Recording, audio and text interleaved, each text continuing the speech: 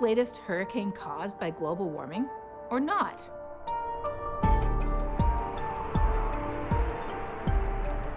Here's the bottom line.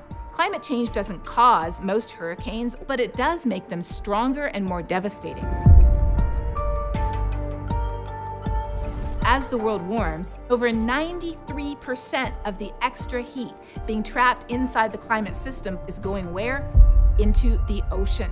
Warmer oceans will increase the energy available to hurricanes, so they can intensify faster. And then we have the fact that the seas are rising as land-based ice melts and warm ocean water expands.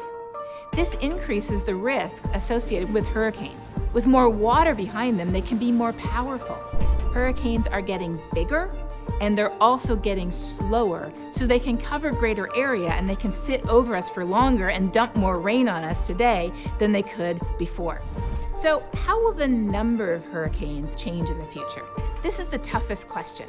We might not see any increases in the total number of hurricanes in the future, but the storms we will see